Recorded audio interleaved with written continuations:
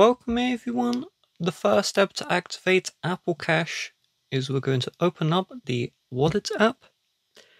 And in the Wallet app, you're just going to scroll down and you should see this cash option. If you don't, the first reason why is because you're not from the United States. This is a USA only feature. The second reason why is even if you're from the United States, your region of the iPhone may be set to another country. So to change this, we're going to open up the settings.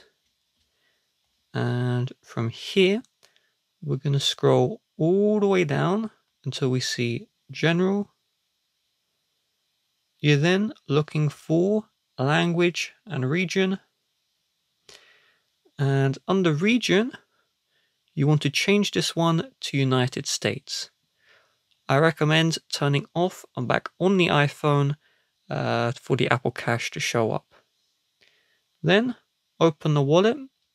You may need to close out and back into the wallet. And here is the Apple Cash. So tap on the cash icon. Tap on Setup Now. It will ask for your ID. And then once you've entered that, you can use the Apple Cash. With that being said, if you'd like to help support the channel, please do check the description.